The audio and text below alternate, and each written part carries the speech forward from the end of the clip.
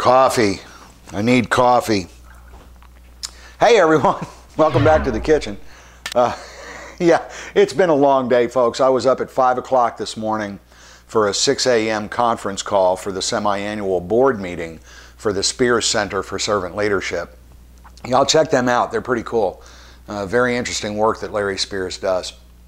And I've been on the run ever since, running out doing errands, hours of phone calls. That's what Monday's like a lot of times. And it's now about 7 o'clock, so I've been at it for, what, 14 hours, and I got several more to go, which is why I'm still nursing coffee. Normally I don't do caffeine this late in the day. But anyway, we're going to do Mexican spaghetti today.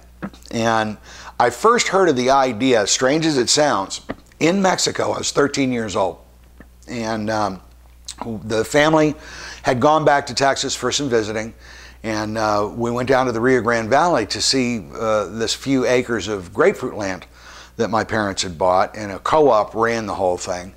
And they showed us the operation, how the co-op worked. But then they also took us across the border for a shopping trip. And then later that night, we went to a real Mexican restaurant over in Mexico. And on the menu was Mexican spaghetti. And everybody thought I was crazy to order it until they brought a cart out complete with burner and saute pan and cooked it right there at the table for me. And, you know, talking to me about it and the whole thing. It's kind of like, you know, those Japanese restaurants where they, you know, cook right in front of you. It was like that. I mean, it was a lot of fun. And a couple of people tried to change their order after they saw that, and it was too late. The enchiladas were already coming out. But that's when I first heard about it. So that's, you know, 40 some years ago. But it was many years later that a guitarist that I was working with showed me a tomato sauce Mexican spaghetti. And that's what I'm going to show you today. Okay. So without any further yakking, let's turn around into the kitchen, have some fun with some Mexican spaghetti. All right, here's what we're working with today. In order: brown sugar, chili powder, cilantro leaves, cumin, garlic powder, onion powder. What the heck is that? Oh, oregano, salt. And we have a small can of diced green chilies, the mild ones. You can use hotter ones if you want. And then I've got a couple of cans of diced tomatoes and green chilies, a can of tomato sauce, a little bit of olive oil. Now, normally I would also use a small can of tomato paste, but I don't have one in the house, so I'm going to have to do without today. But you know, normally you would also put that in there. So let's take a look at this. For beginners, I know this looks like a lot of ingredients, but really it's not that tough. Look, what you do is go down the recipe one thing at a time and just get everything on your counter. And do what I did. Measure everything out into pinch cups. Actually, if you wanted to, you could take one small bowl and you could put all of your dried spices and herbs into that single bowl, but just measure each one out, going right down the list. And then when it comes time to hit the stove, you've got all your cans open, you've got all of your ingredients measured, and you're ready to go. And then you just walk through the procedure like I'm going to do right now. I heated my pan first, then I put the olive oil in, just a couple tablespoons, and let that warm up. And now I'm going to put my spices in, one at a time.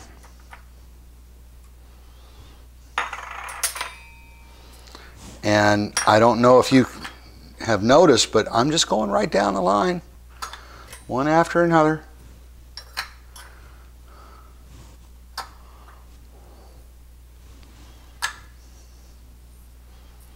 And done.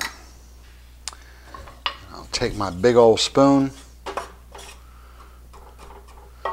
That lump of brown sugar in there especially, so it'll dissolve out. But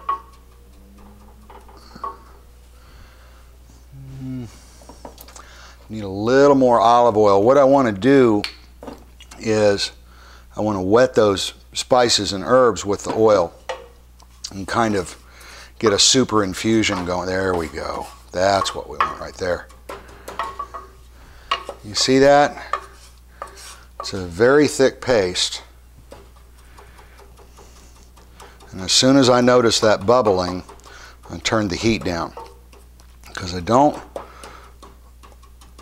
want to so much saute it as I do. I just want to warm it and let that oil get an infusion of those spices. And so I'm going to leave that for just a minute or two. I'm going to keep an eye on it, but I'm not going to make you watch through all of that. We'll be back in a second. All right, we're ready to move forward now.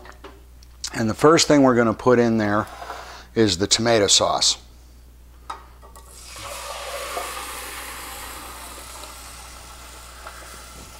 Now that's going to take the heat right off the pan because I've got it on a very low setting.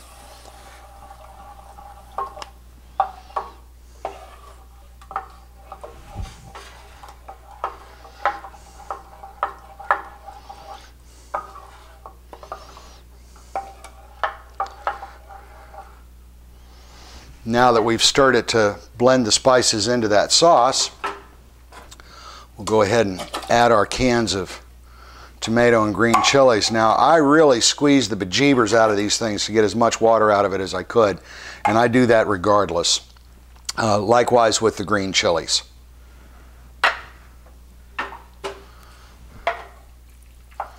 Now, we're just going to stir to blend those.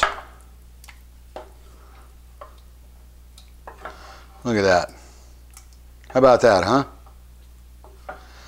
Now all we have to do is let everything simmer for a while, get to know each other and get happy.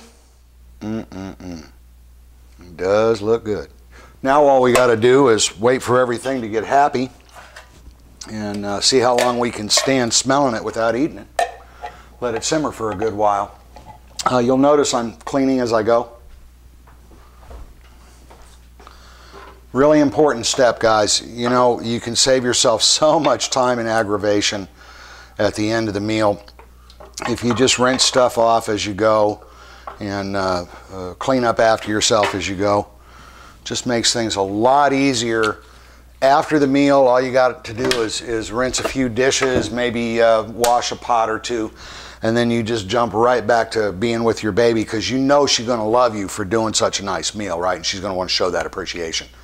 Just saying. Boy, look at that.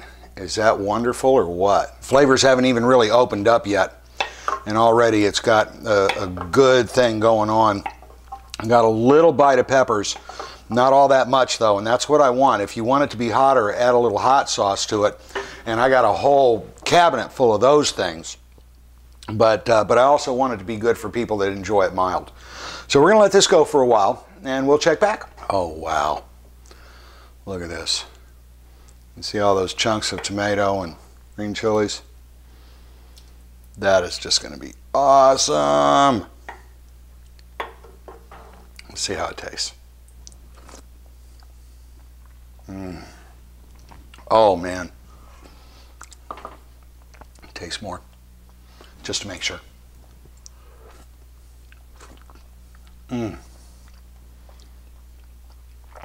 Oh, that's great.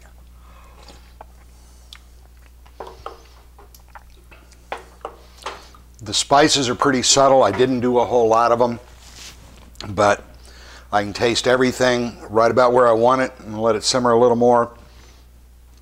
I don't think I'm going to adjust.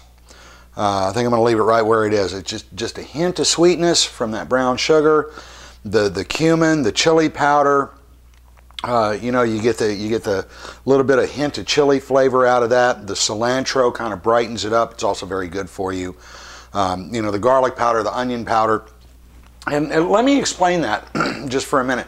You know, this is kind of a budget way of doing things. You know, a can of sauce, some tomatoes, and some dried spices. But it's also, you know, a lot of people don't keep a super stock pantry all the time. You know, but if you keep a well-stocked spice rack, you can still do most things. You don't have to have fresh garlic and onion all the time. You can use the powders. So that's why I did this. You know, it's a little faster, a little easier, a little less expensive. Oh, but man, it's good.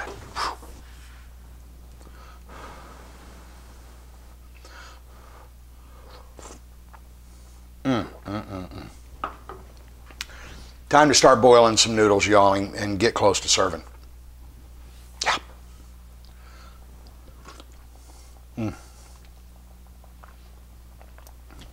Yeah, I know it tastes okay. That's why I'm getting more. Okay, fine. Noodles, noodles. Eating time, y'all. Let's plate up some spaghetti.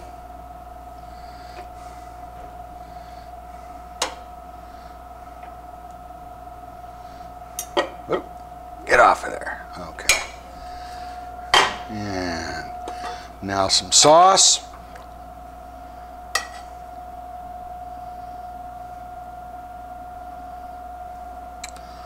Let's put a little more on there, shall we? Oh yeah. And finally, dusting of Parmesan. Go ahead and put it all over the plate just because it looks so nice. And there's more Parmesan on the table and also some crushed red pepper. So, y'all, time to serve my friends. See you in a minute to close up. So I got to tell you, that was a ton of fun. And it was kind of neat to introduce my friends to a new style of spaghetti.